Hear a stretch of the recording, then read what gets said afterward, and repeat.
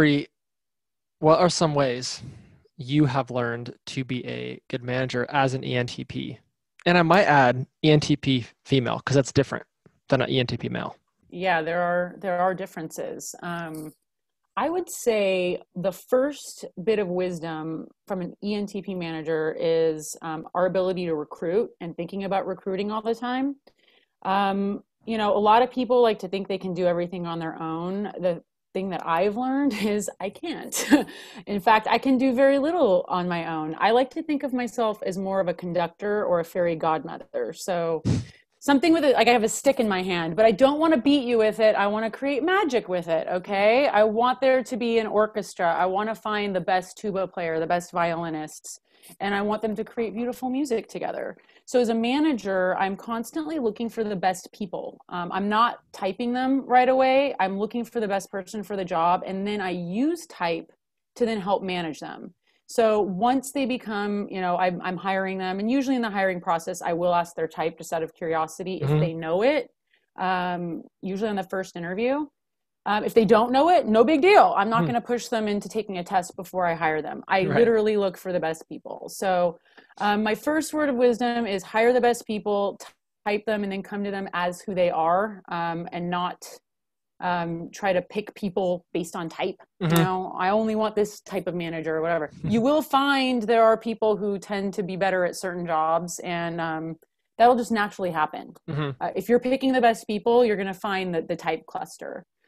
Yes. The second word of wisdom as an ENTP manager is like organization and delegation. It can be a huge challenge for ENTPs. Oftentimes we want to just do it ourselves. Our TE, extroverted thinking, as many of you know, is in the slot, which is the witch Senex slot, as they would say. And how I find that coming out is like, sometimes I'll be like, hey, you're an idiot because you don't know how to do this, And so you become condescending or a witch. And as a female manager, the worst thing you can do is come off as a witch, because then you get that label. With the B word instead. And we all know that no one wants to work for that person. So what I have done is instead, I'm really careful about how I record all my processes using Google Docs. I have almost like a Wikipedia playbook of how to do everything. And then I make sure as I record my processes, I create videos.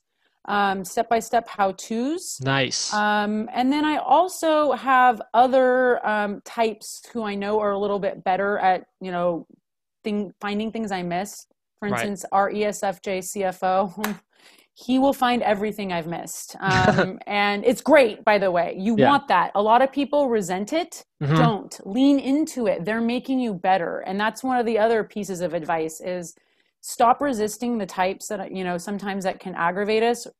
Come to them as they are. Realize that they have superpowers you don't. Utilize them for where they're good. And then when they're kind of getting out of their lane, kind of manage that appropriately.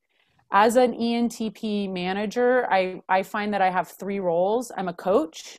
So I'm constantly watching people and making small adjustments. And you have to be thinking that way. You're a leader, which means leading by example and doing everything yourself before you pass on to people, so you're not a hypocrite. And you understand how and why. And then you're also a manager. And that's the hardest one, is actually managing, because that's the type, like, you need to be detail oriented, and you need to be a little more stickler and disciplined. And that's where I don't have that ability. So I'd say me as an ENTP manager, managing is my worst aspect. Nice. Okay. That's perfect. No, that is funny though. I mean, like, everyone has the capacity to be a manager. And I just think, like, the ENTP, I do not think I know any in my life that are managers. So it's like, I really wanted to hear that from you. Now, something that you mentioned at the beginning, that we're kind of, in the type community, we're all kind of bored with, like, yes, we're bored with the idea of, like, you can't use it to hire, which is totally fine.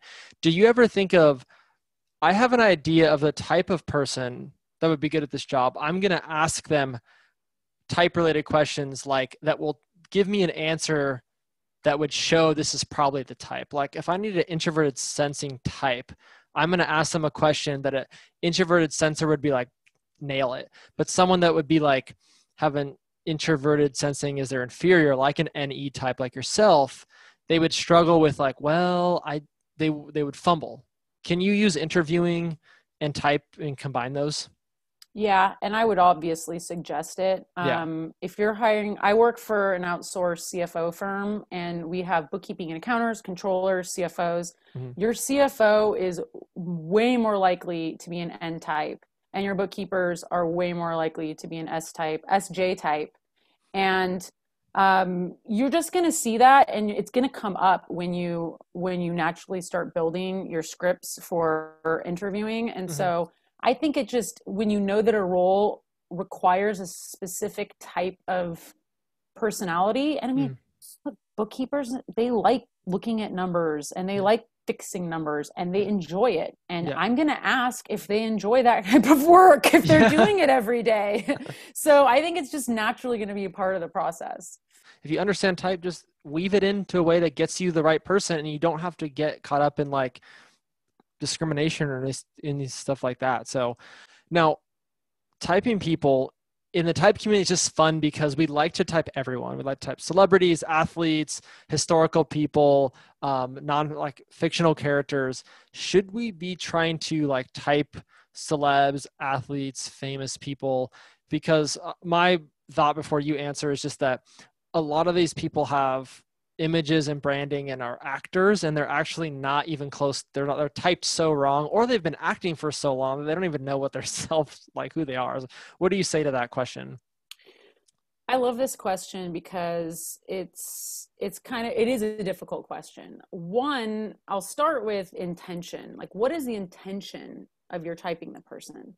I think oftentimes we type someone in order to understand ourselves better or recognize a part of ourselves in another person, in which case I think that that's a good part of the process. You should be trying to understand who you are better through relating to people. So there's nothing wrong with that. The problem is that oftentimes, the way that people are coming up, you should be showing all cognitive functions. And oftentimes I'll be like, oh, look, I just saw FI. And you're like, well, that was FI actually in their shadow. They were in a defensive position, Right. but most people don't have the sense of even knowing how it works well enough to be able to take a step back and be like, oh, well, that it was just showing up in this part of themselves. So I think that we have to be careful about making assumptions when we type people, especially when you go on some of these websites and you see celebrities being typed, and then the celebrity themselves post what they are on Twitter, and it's completely different. Mm-hmm. And so now you have to ask yourself, and this comes up a lot, well, who's right? The person themselves or the person typing them? And now you're asking yourself, well, does this person know themselves? And oftentimes the person doing the typing becomes arrogant. Well, of course, I know the system better than they know themselves. And I think that's pretty arrogant. How can you watch a couple interviews with someone and say you know someone? That person has been themselves their whole life. They have an inner monologue happening, especially if they're an introvert. Yeah. Introverts, in fact, Jung said it are harder to type because they do have that inner monologue and you're only seeing their second function. Right. So I think it's best to come to someone and ask them who they are. Just ask, hey, what have you typed as? And then I think, as you said in a recent interview, what becomes confusing is if someone types as two different types and now they're going back and forth. And oftentimes those two types don't even look alike. So why are they, I'm an INFP and an INFJ. They're different. So I think this is where hiring a coach like yourself can be helpful in that guiding process and figuring out, because if you want to figure out your type, you really need an expert to sit there and ask you the right questions and observe you, and together you come up to that conclusion. Yeah. And that was addressed in an interview that I just released today, which is like, people forget that like the most important part about working with a professional is that the feedback session, like just because the indicator says that you're this, like, well, let's confirm it. And then also we need to talk to people that know you, and like your mother or your dad. They'll say, oh no, like, so you get like a 360 feedback. So okay, this is what I am. I think it's confirmed. My whole life, I've known myself to be this. So I think that argument should just be put to bed. Did you have anything else to say on that? Yeah, since you're the ghost of Jung, I'm going to bring up this point. Hell yeah, let's go.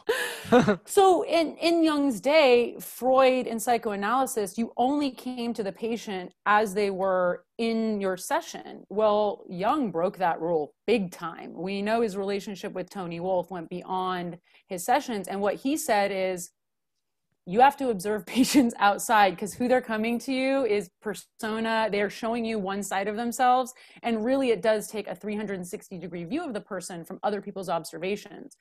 So I do think having another observer and being able to ask, like you said, well, what does your mom see? I often wonder, I don't even know that I could type my own mother, because I only see her in the mother-daughter dynamic. Like, what is she like with her friends when I'm not there? Right. It's kind of creepy to think about how your parents are when you're not around. Like, they're actually like real people. No. Okay, so relationships, and this is a great place to apply type, but where, someone dating an ENTP, how does someone date an ENTP, and what should they know going into that date or that relationship? Very carefully. Okay. Okay, my observation, and I am an ENTP, and I've also dated male ENTPs. I think ENTPs have a kind of long gestation period. So that means women are going to mature faster. We're still slow. Men are even slower, like really slow. Sorry, ENTP males. Some of you like mature a little bit slowly. It's okay. It's okay. I'm with you. I was there with you. Like, I look back now and I'm like, whoa, I was way behind on some of these emotional maturations. It's okay. Right. That being said, we are curious. That is, I'd say, one of our the number one things is that we are constantly curious. My current partner is an INTJ, and I love the way his curiosity shows up, because it shows up way different than mine. Mm-hmm. Mine is always like, how is that? How does that work? And his is always like, what is that? And it always makes me take a step back and be like, oh, he thinks so much differently than I do. This is a chance for me to kind of grow. But I like INTJs because they're curious. There are some types who are less curious, and I don't think I could have long-term partnership with them, because I would get bored. And so for me, I like people who are naturally curious. And I think all types can be curious, but some do show up more curious than others. Okay. So what would be like an example of a good first date for an ENTP versus a bad first date? Like, so ENTPs are pretty perceptive socially, despite the fact that we take a long time to mature. mm-hmm. So I know, and I know this is funny, I know if a guy is taking me to a spot, he always goes to with another girl. So I kind of, I'm like, oh, this is his place, you know? So I like it when people think out of the box for a first date, do something a little bit different, you know? Taking me for drinks and trying to get me into bed, cliche, you know, we've seen it a million times. Taking me on a really cool hike to a place I've never been before, that's going to get my attention. Taking me to a small restaurant that's, you know, mom and pop place that's got, you know, really authentic food is more interesting to me than going to like Macaroni Grill. Right. So to me, I like thoughtful things that introduce me to something new. Mm-hmm. That's awesome. The first day with my wife, we went to the bookstore. Oh, yeah. And So your I had wife's an to, ISTJ, so she was like all up in the history section. surprisingly, no, actually, no, that's like the biggest thing that actually does not fit is she like does not do well with like dates and events. And what century did that happen in? Like, that's not, she doesn't like that stuff. But for me, it was more of a test marker for myself. Like, if she's okay with being at a bookstore while I just browse like the conspiracy theory section, then we're going to be on a good relationship. And it was great. And then we went to dinner afterwards. I was like, all right, it was sort of like my test of like, this is what I like to do. So, And an ENTP will always enjoy a good bookstore. yeah, no, you're very well read, especially MBTI and Jung. So there's like, that's legit. That is another huge tip, is work on reading speed if you're certain types, because if you are curious and you can read fast, you can consume a lot, and Yeah. it's fun. Endless knowledge. Yeah. It's one of the saddest parts about my life is that I know I'll never read all the books I want. I know. It's That's why I it, hope for more lifetimes. slightly different question than one I usually ask is, if you were going on a long road trip with three other people in your car, what would those types be? So in thinking about this one, it's like in thinking about this, I feel I was just combining my introverted thinking and my extroverted feeling, because Yeah. my extroverted feeling does come out a lot on this one. My first instinct is an ESFJ. And that's because I travel well with them. I always have. For some reason, my ability to brainstorm and their ability to kind of figure out what everybody likes, they put together a fabulous agenda and like do most of the organization, but they take all my suggestions. So I always feel like a good ESFJ who's organizing the trip can be really handy. I'm going to go with an INFP because I want Hmm. someone to read poetry to me in the back seat of the car That's the and pick out. weirdest. Okay, no, I love it. Keep going. I love brainstorming and chatting with INFPs. They're dialogists. Like an INFJ is a monologuist, so they're gonna just talk to me and tell me things for a long time, whereas I'm gonna banter with my INFP. So I want them on a road trip. I want a little more banter. Okay. And then I think for my final type, I'm going with the INTJ because that's my partner. Right. And I do think that they make for great drivers because they like to speed a lot. Their SE comes out when they're driving and it can be really fun. And then I'm in the seat with the map and I'm like, here's where we go. And I like figure out the routes and then he just zips to where I want to go. So Nice. I think that's my crew. It's a good crew because it's a lot different than like, I mean, I like, because I used to ask people like, if you're building a team, who's going to be in your team? That's a much different question because it's like there's an object, there's like, What am we're I trying to figure out building? First of what? all, what am I building is my question or my answer there, Yeah. because I would pick totally different people for totally different things. Do you have certain types that you find it takes more effort on your end to work with them? Not necessarily because it just typologically speaking, we know that there's certain types that are harder to work with naturally. What's it for you? Okay, I know when I go into and I've worked for a lot of ESTJs and ISTJs naturally because they fall into middle management positions. Hmm. Um, I like working for them because they give me the discipline that I need, but then I find myself very overworked. Like I become a workaholic when I'm working for them because the rigor and the discipline they require doesn't is too much time in the day. Like there's not enough time in the day. And that's one I find downside to sometimes those types of managers because they've never done it themselves. They're usually taking someone else's playbook and they're applying it to a team, and they don't realize that the necessary labor it takes to complete all the tasks they're requiring is more than the people have in their day, or they're going to require new efficiencies in order to scale, and they don't know how to create those new efficiencies. I find that an INTJ or more of the N types will recreate the efficiencies, and then they're going to go ahead and completely implement them. So I find that those types need to learn how to work with upper management on getting process changes that help. Like they need to learn how to grease wheels really well.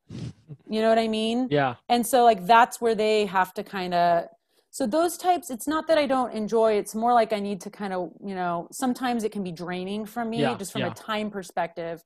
I find that ESFJs can be draining if I give an ESFJ a document, they will constantly comment and pick at it endlessly forever. So you have to give them criteria in which it's finished. Right. Otherwise, it's endless. And like, I won't hit my deadlines. And my boss is like, and I have an INTJ boss, and he's like, why aren't you hitting your deadlines? And I'm like, the ESFJ won't stop commenting. And he's like, you haven't learned to create criteria yet? So he's actually taught me he's very good at keeping the ESFJ, who's brilliant, by the way. He's a Right. CFO and he's brilliant and he manages a team of brilliant people. Yeah. he does get in the weeds. Yeah. And Yeah. oftentimes the INTJ is like, get the hell out of the weed. What are you doing in there? You know? And I'm like, thank you. Thank you. But, you know, they're both brilliant and they both have so many pros that, you know, I'm blessed to work with both of Yeah. them. Now, this is a question that I just thought of because we've chatted before offline about this. So your industry is like, you're in the venture capital world, right? Yes, I work with, I'm in business development and the channel I work with is in VC. Okay. So a book that I recently finished was called Billion Dollar Loser. It's about WeWork and Adam Newman. And there seems to be a trend with like ESTP, ESFP types tend to be entrepreneurs. And for better or worse, Adam Newman is definitely an ESTP. Yeah, that was my, with like an ENFP wife who probably was like pushing the values and the woo-woo stuff. Right. That was kind of my vibe. Yeah. And I'm just wondering, like, to not type like we just talked about. Yeah, but that's the vibe. So let's just say that that's, you know, his persona. yeah, I mean, so that's a persona that he projects to the world. So I always just like wonder, I don't really have a question here. I'm just sort of saying, like, isn't it interesting how they start to group themselves like, oh, this is like probably SP types in this entrepreneur. Like if you went to a like Y Combinator meeting, you're going to get a lot of SP types. Maybe some NTs, but I feel like you'd overwhelmingly be like charismatic sellers and just people that want to be on stage and talking. So is there anything wrong with that? I mean, just does that sound right? So that would be one of the personas. So there's several startup personas in terms of startup CEOs. One startup persona is the sales guy. That's your ESTP. It's like you can almost, there he is, you know, and that's a large percentage of entrepreneurs. The second that you're going to get is the product guy. Okay. That's going to be your ISTJ, maybe ISTP, INTP, ENTP, INTJ, could be any of those types. I'd say you actually see a lot in the ISTJ and INTP for some reason. I see those a lot. In the third category, you have kind of more older management, maybe done it before, worked for several companies, but never was a CEO, but they're more of a serial entrepreneur type with a business background. Those are your NT types. So you those are the three groupings, your product guys, your business guys, and your sales guys. And in venture, your VCs align to those three personas. You'll find that some, like, so Jason Calacanis was a scout for Sequoia, and he's an ESTP type, and he loves that type. Like he worked with Travis at Uber. Oh. He's working with a lot of those more salesy, flamboyant. You can tell that's what he likes to invest in. I have other guys who are more looking for product guys, and it's mostly based on the VC's background themselves. Right. Most of the VCs, I have a personality tool, Crystal Knows, attached to my LinkedIn. It does disc model, by the way. They're supposedly integrating Enneagram and Myers-Briggs, but the majority of discs for the VCs are D, DI, or DC. And like, that's it. They're all in that D quadrant. It's pretty, and so, and I find that some of these same personality types kind of tend to be the SJs, ST types are in the D quadrant as well. I mean, I don't know. There's some correlation. I don't think that there's, it's the same. They're like measuring the same thing. It's work persona. So I don't think it's all the same thing, but I do notice that there are a personality. And I would say on the VC side, I see a lot of ENTJs, a lot of ENTPs, and I've asked a lot, and there are a lot of, like, I ask them, and I'd say that ENTJ, ENTP, INT, like the NTs are pretty well represented in VC. Like, Yeah, Bree, it was great to talk to you. I'm glad we got to do this. I will post where people can find you on LinkedIn so they can connect with you. But I appreciate you being here, and hopefully we can do it again soon. awesome. Thank you.